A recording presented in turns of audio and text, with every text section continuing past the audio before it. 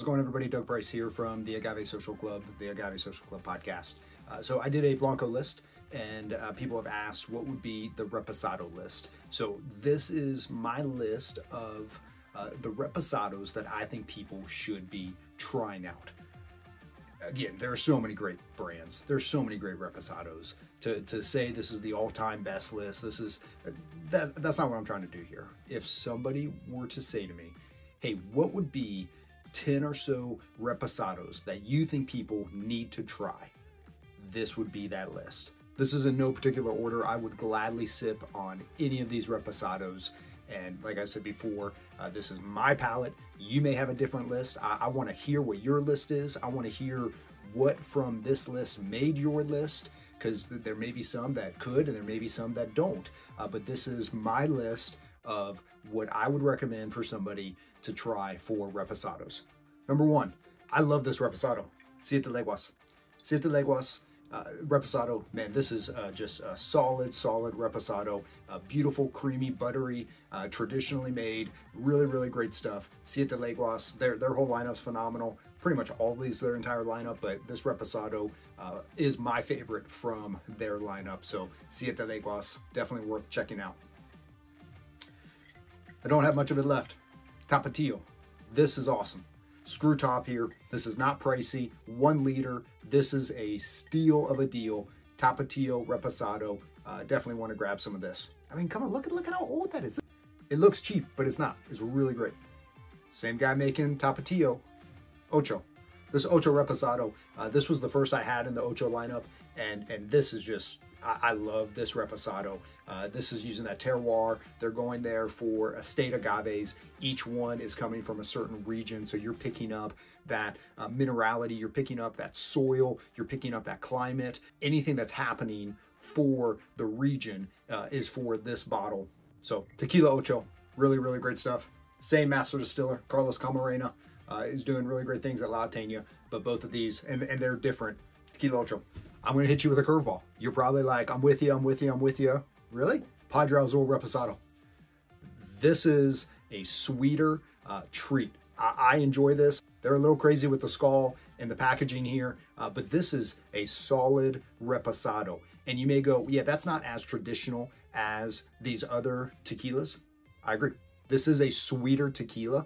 And what's crazy is that if you talk to someone who doesn't know anything about tequila, they will probably pick this over anything on this list.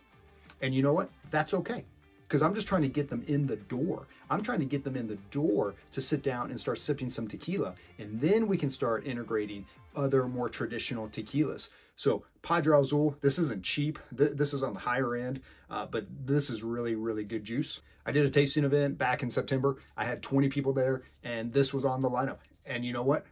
Everybody loved it. Everybody loved this. It's richer, it's sweeter, it's got a great mouthfeel. Sounds a little weird saying that, but this is good juice. Padre Azul Reposado. Hey, Carlos is not the only person in his family that knows how to make great tequila. Volans, this is their single barrel Reposado. This is made by Felipe Camarena at El Pendillo, NOM 1579. This is my favorite distillery. I love everything about this brand. I love everything about all of their tequilas, but this Reposado, this single barrel. So you got rainwater that they're capturing, you got deep well water, and you've got natural spring water all coming together. Just a symphony of earth, of minerality, of freshness. This is really great. And whether it's the single barrel, which they're almost completely gone, these are getting harder to find, or the brand new blended barrel. You can tell it's just got one square here. Both phenomenal. Little different, this is a little darker in color. Both phenomenal juice. And guess what? Coming out of the same distillery, G4. G4, this is Felipe Camarena's, this is his baby. This is representation of him, his sons. They are the 4th generation, but this is phenomenal, traditional, buttery, so agave forward. Really great stuff. G4, you're gonna see it everywhere. If you haven't tried it, really wanna encourage you to try it. Suerte. This is great juice. This is like 35 bucks. It's so good. I don't have any more. I'm all out of it. This is really good stuff. They're making it Tahona crushed.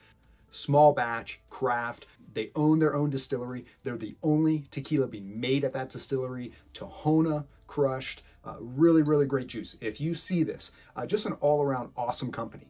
The branding, the merch that they have, that is just swag. You can't even buy it. I've tried to ask them, can we buy your merch? They say, hey, we focus on the tequila and then we just give away the swag. But really, really great brand. Check out Suerte. You can buy it on their website. I think it's drinksuerte.com. And if you buy 3 bottles, it's free shipping. But man, really, really great juice. El Tequileño Grand Reserve. This one's grown on me. This is, again, traditional, all natural, no additives here.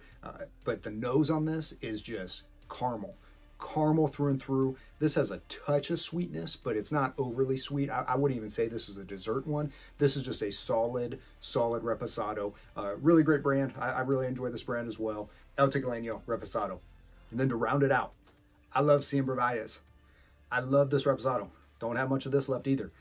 This is really, really great juice. I love all the information that they're giving here. David Suro is the man, the myth, the legend.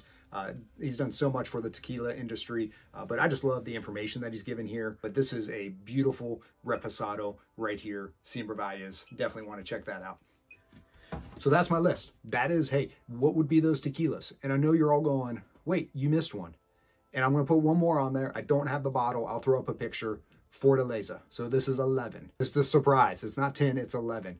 Fortaleza. Fortaleza would definitely be on that list. Their Reposado, that was the first that I had from their lineup, and that Reposado is so good. I need to grab some of it, but I'm out of it. But Fortaleza would be on that list.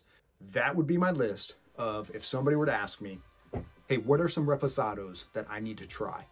These are the ones that I would want them to try. If you like these videos, would love for you to subscribe. It helps with the algorithms on where people can see them. If you want to follow me on Instagram, I'm at Agave Social Club. My website's theagavesocialclub.com. And would love for you to check out the podcast. I have interviewed a handful of these brands. Some of these brands are coming up. Go ahead in the comments. Tell me what would be on your list. I want to know, what Reposados do I need to try? There's a lot of great ones out there. Just because it's not on this list, no disrespect to them. A lot of great brands, but these are the ones that I would love to share with somebody who's just getting into tequila. Thanks for watching. This is legit. You could probably knock somebody out with this. This is legit.